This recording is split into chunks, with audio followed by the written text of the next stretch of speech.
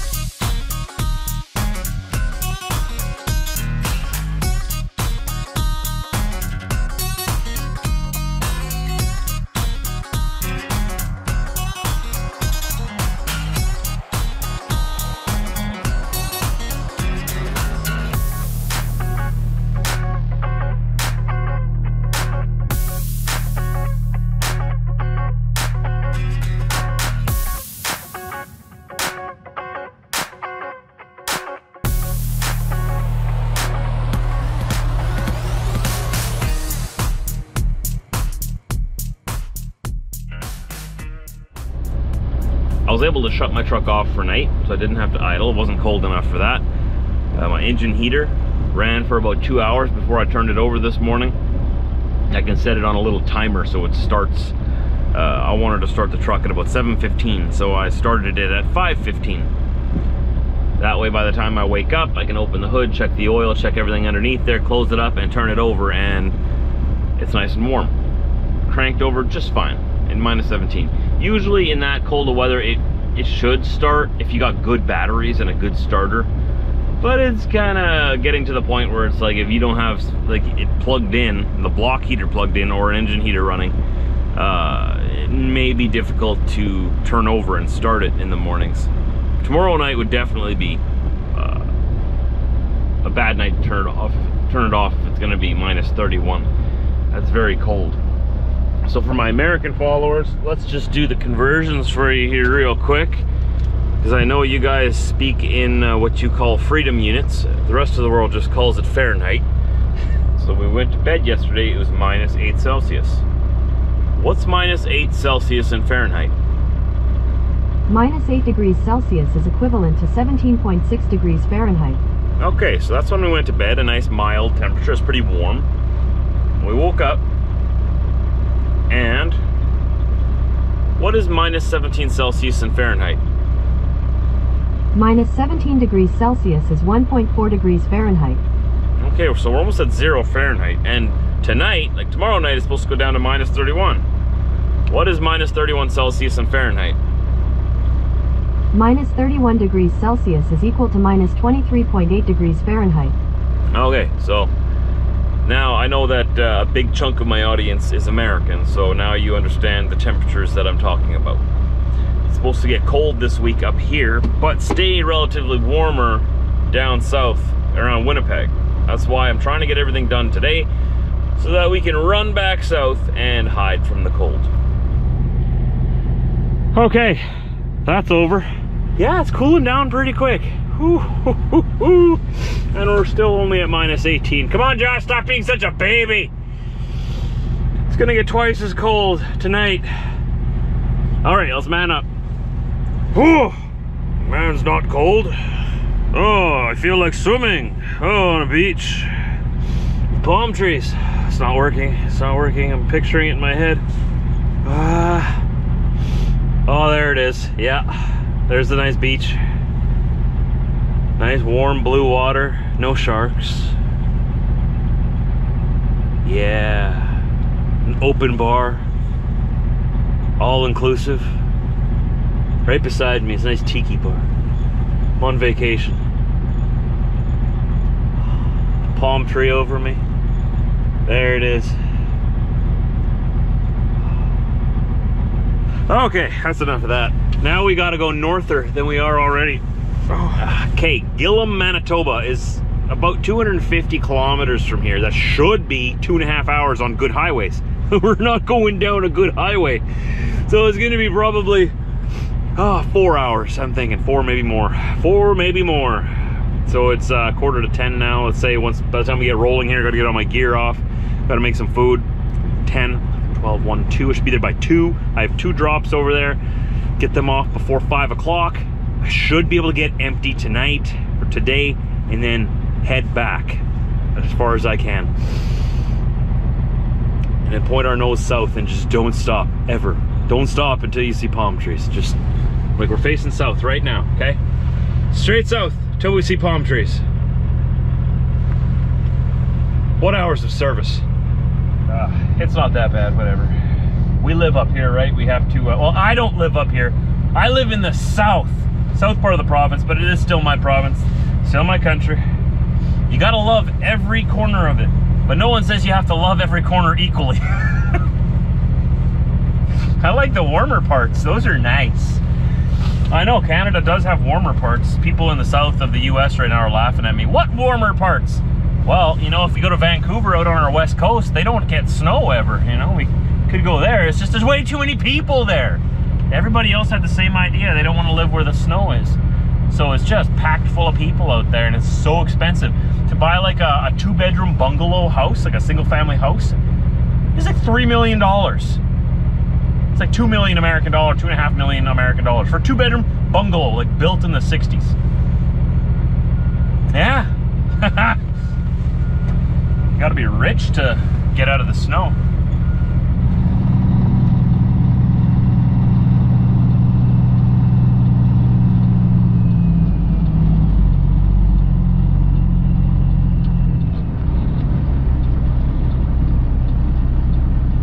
Okay, I'm gonna go right back into Thompson, back to that Petro Pass. I just want to stop in there and collect myself, check the map, call ahead to the customer, make sure they know I'm coming.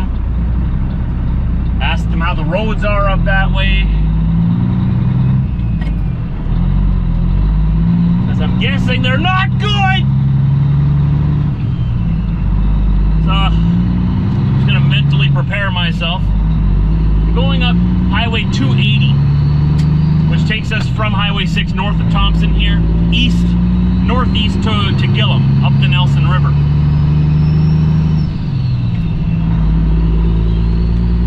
It's a remote road, a very remote road. Some long stretches where there's no cell service, no services, no nothing but wild wilderness and wild animals that want to eat you because they're very hungry. It's wintertime. Actually, you know, the bears are hibernating. But the wolves are out.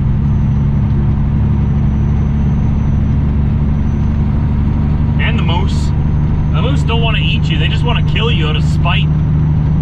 Such a nice, beautiful northern Manitoba day. I don't know what you were expecting, but this is what I was expecting. The snow is supposed to taper off into the afternoon. So what's falling now should be the last of it, but you know the weatherman's never right, so we'll see what happens.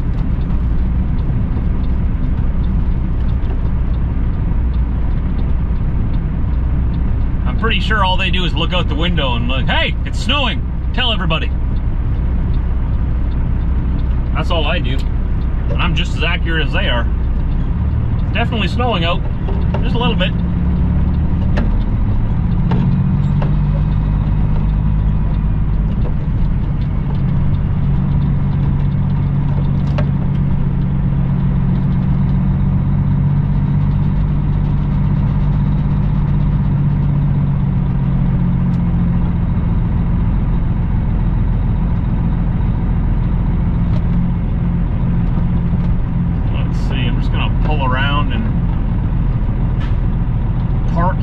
second, check my equipment, check my truck.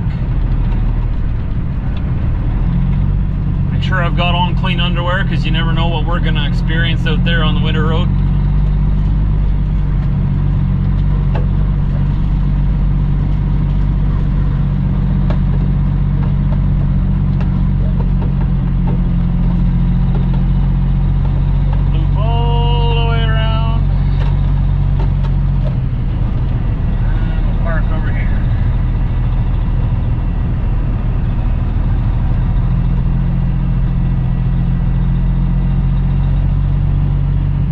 Been through some weather. Lovely. I bet you he came from where I'm going to.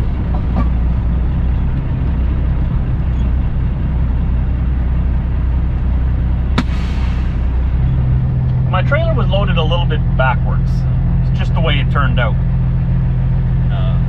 So the first drop is usually at the back of the trailer, just like a van trailer, right? You unload from the back and you move your way forward, because you always want weight on your drive axles behind your truck. You don't want to be pulling the weight on your trailer axles. So this load was loaded a little bit funny.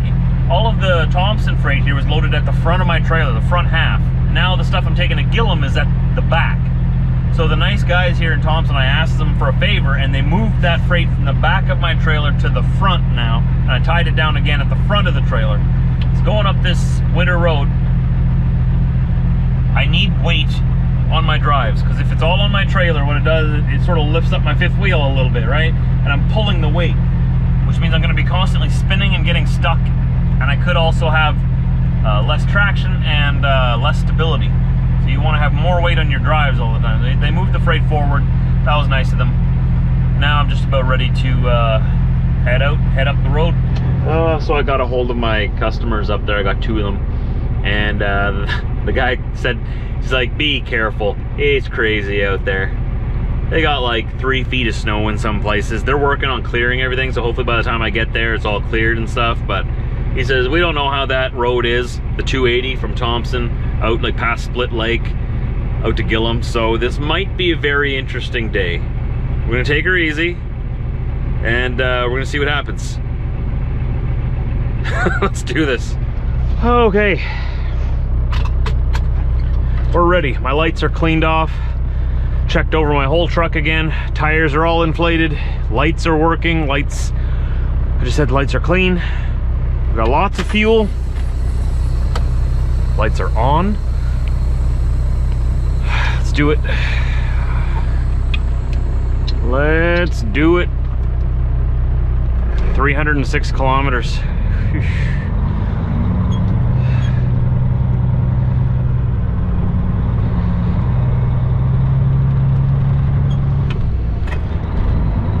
Into the bush.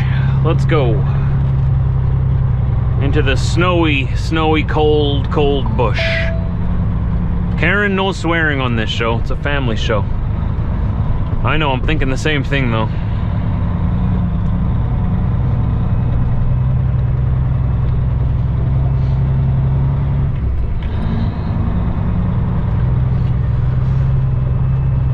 Let's go see how bad it is.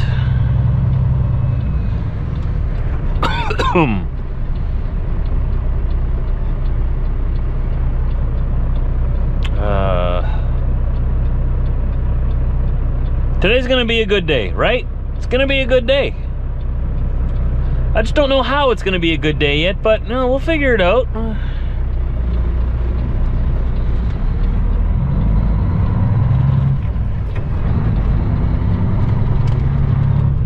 We got lots of food in the truck. We got extra blankets, lots of warm clothes.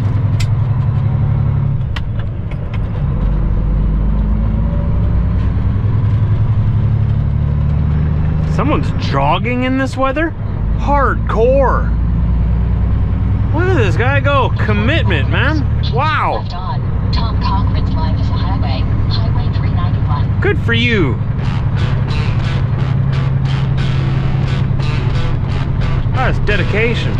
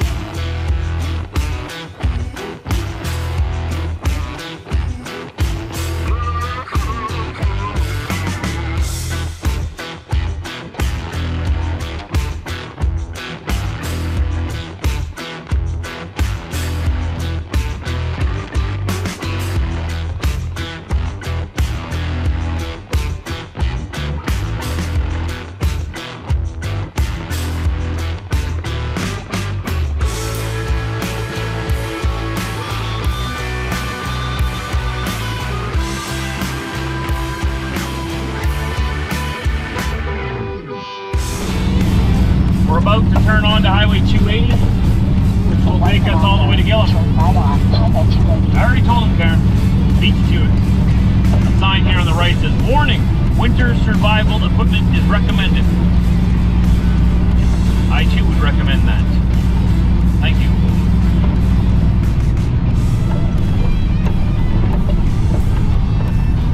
Split Lake and Gillum, this way. Here we go, guys. Leaving the paved road again. I really hope it's in better condition in the winter time than it was in the In 300 summertime. meters, turn right on Highway 280.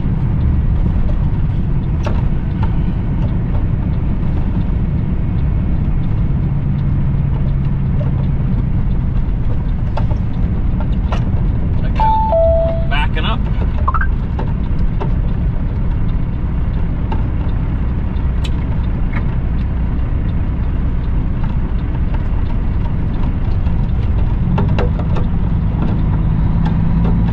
Continue on this road for 261 kilometers. Wonderful.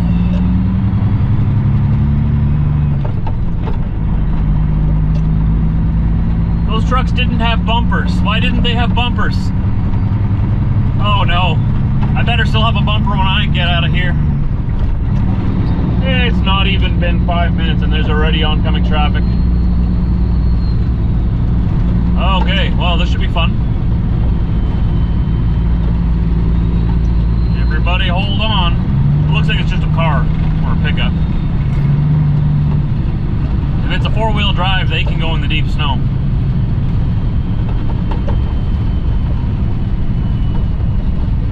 Slow her right down here.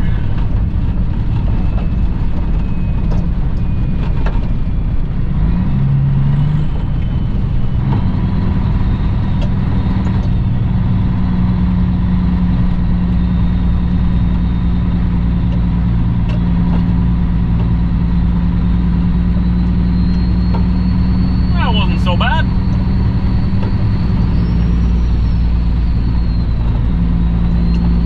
I appreciate that. That's nice of them. Thank you.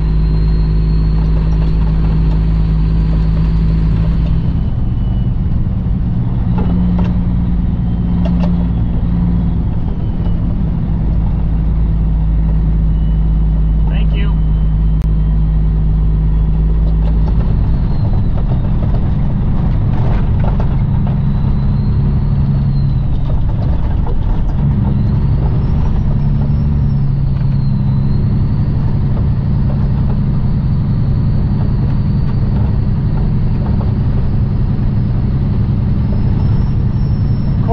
Place I meet the trucks right at the one-lane bridge. This whole stretch of road, the one bridge, that's where I meet trucks. Oh shoot, we got someone in the ditch. Oh, I saw this guy at in Thompson. Shoot, yeah, he was parked at the Petro Pass overnight as well. Shoot.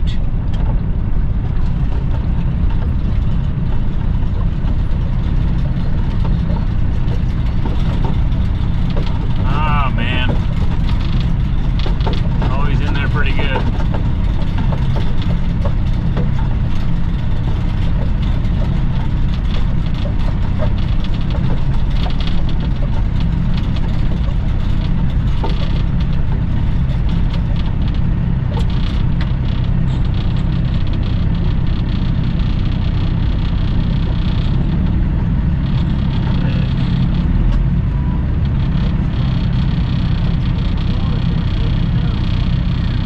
You all good?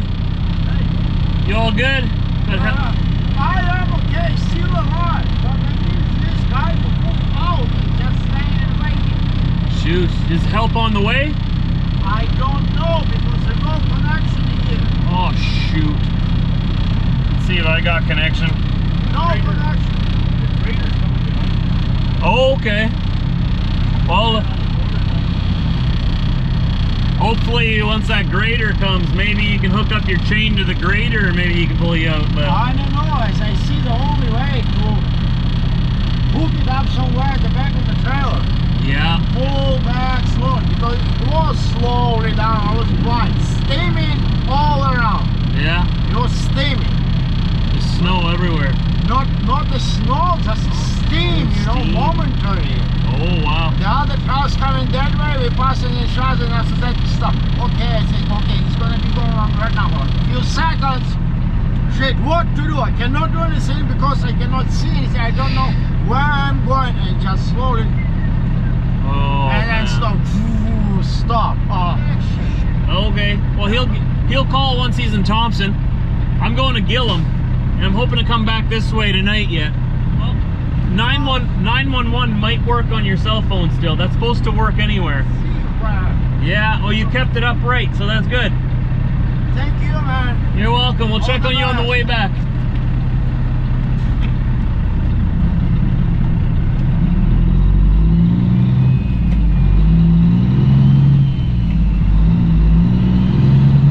Ah, the poor guy. He said he's fine. He told me to keep going. The pickup truck who was there, who stopped, is going to go into town where there's cell signal, because there's no cell signal here, right? And he's going to call his boss and get a tow truck out here. And plus there's a grader coming up ahead here. He may be able to hook up his chain and pull him out. That's like our worst nightmare, right? There's no cell signal. You're out here on this remote road. He said he passed someone and it was a whiteout. And he couldn't see where he was going. By the time the snow cleared, he was in the ditch. So on our way back, we'll check on him, make sure he's all right. He said he's got plenty of diesel fuel. His truck is running. It's upright. He said he's fine in his truck. He's off the road. He's not worried about being hit. So he wanted to stay with his truck. Ah, here comes that grader. Maybe he can pull him out. I don't know. He was fully loaded, so it's going to take quite a bit to pull that truck out of there. I mean, quite a bit, and it's so far out here and remote. I mean, it's going to be tough to get that out of there.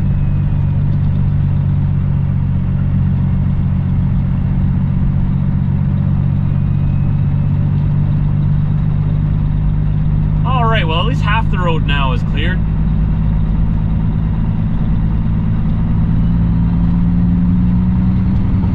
Ah, that's much better. Look at that. We have half a road now. That's way better than one lane. Now we got like 1.5 lanes. Nice.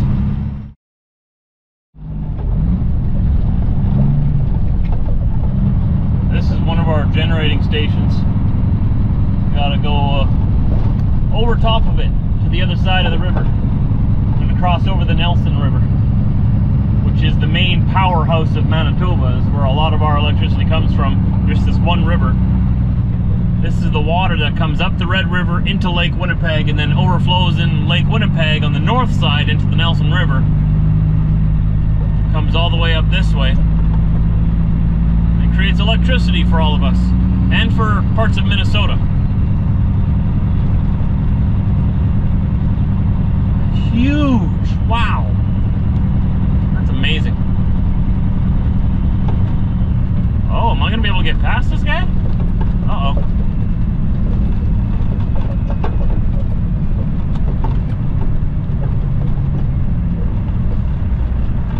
Shoot, I don't know if I can get past him. I think I can squeak past.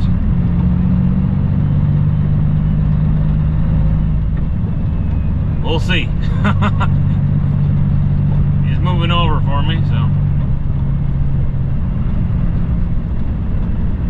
Don't hit me, bud.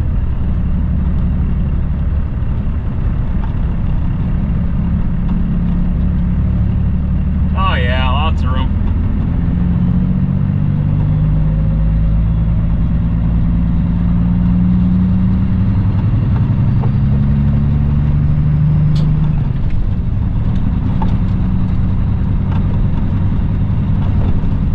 So this is where some of our electricity comes from.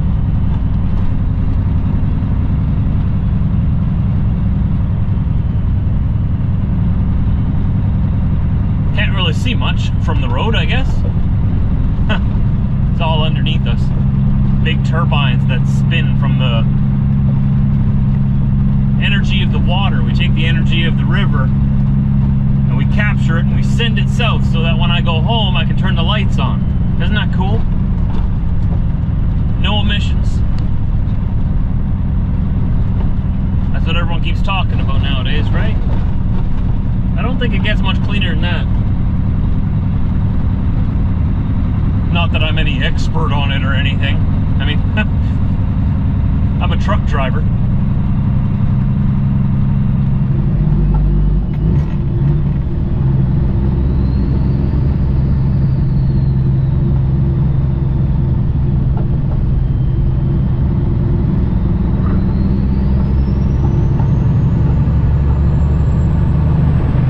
Just about empty, and we go home. Won't make it all the way home today yet, but we'll get as far as we can. I want to show you something though. This looks pretty cool. You don't see this all the time. Look at that. Isn't that interesting? You'd think that that would cause my tires to be really like imbalanced, right? I didn't notice it. Nice smooth ride.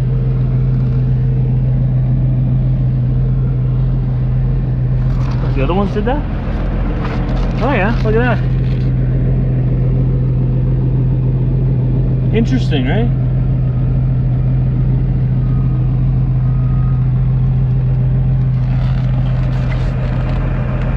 I thought that was pretty cool. A load of motorcycle doors all the way back home.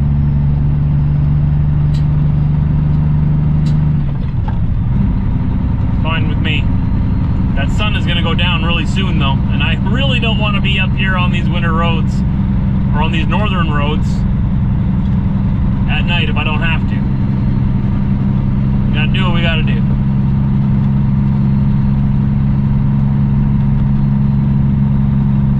Like these generating stations, I'm always just amazed at humans. Amazed at what people have accomplished, what they can build. It's just amazing. Look at all that water off to the right, all being held back by a man-made dam that's creating electricity, that's being shot down some wires hundreds and hundreds of kilometers down south, so that when I get home I can turn on my oven and make myself a pizza pop.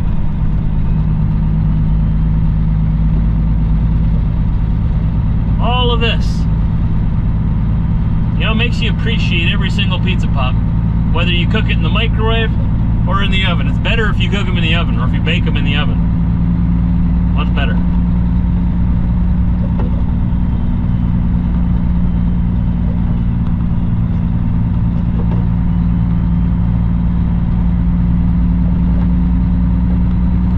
I would love to go down and see the Hoover Dam one day in the US. And then, you know, if I ever get like lots of money and feel ambitious, I'd love to go see, what's it called? Five Gorges Dam in China? Like the world's largest water dam generating station. That'd be interesting to go see that too.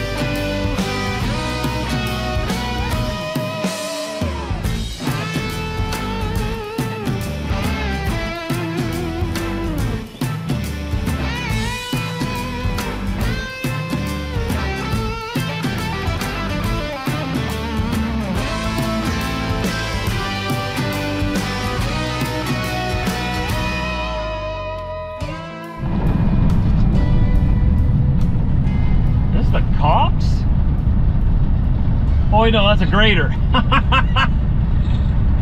The graders in Manitoba have blue flashing lights. Oh man, and I live here and it still got me. Oh, what are the cops doing out here? What happened? Look at this guy go. Oh yeah, there you go. Have fun, bud. Have fun, thank you very much. Nice.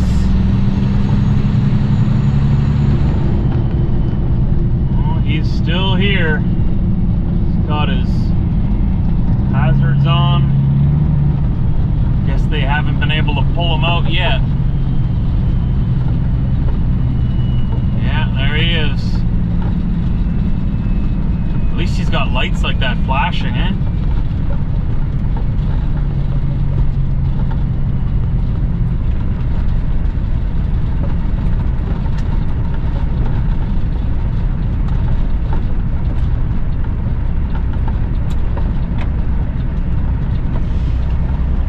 Looks like he's all good.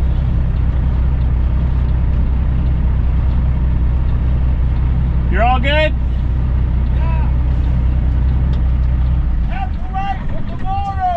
Till tomorrow. Oh shoot, but someone's coming though? Yeah. Okay. Tow truck has been here. Okay, good. He could not pull me out. Oh shoot.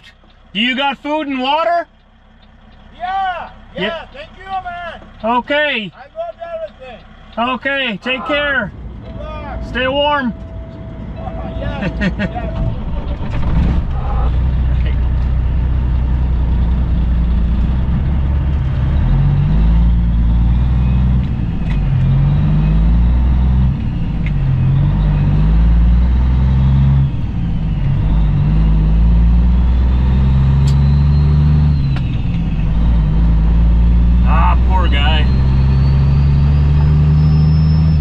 I don't know if you heard him there or not, but he's got to wait till tomorrow. The tow truck's already been there and they couldn't pull him out. He's too stuck. So they're coming back with a bigger one tomorrow. He said he's got lots of food and water and his truck's running, so he's warm and he's all good. Thank God, civilization. We made it back to Thompson. It was a lot quicker on the way back because the roads had already been plowed. Made it a lot better. Going back to the petrol pass, gonna grab some fuel and then try to trip plan where I can park tonight with the amount of hours I have left on my logbook. See what I come up with. All in all, from Thompson to Gillum, back to Thompson today was 714 kilometers. Pelican Landing, Grand Rapids, Manitoba. This is where we made it, with about 7 minutes left on our clock yesterday. What a day. That was a long, exhausting day. I was so tired I just went straight to bed. But tomorrow's another day, so thanks for hanging out with me through those crazy winter roads. Excuse me, we made it. We made it. So I'll see you right here tomorrow. Don't forget to subscribe. We make a new video almost every day. My life trucking around North America or around the Midwest mostly. And sometimes we include a little bit of stuff from home as well. So there's a big variety on the channel. So I'll see you right here tomorrow. Take care.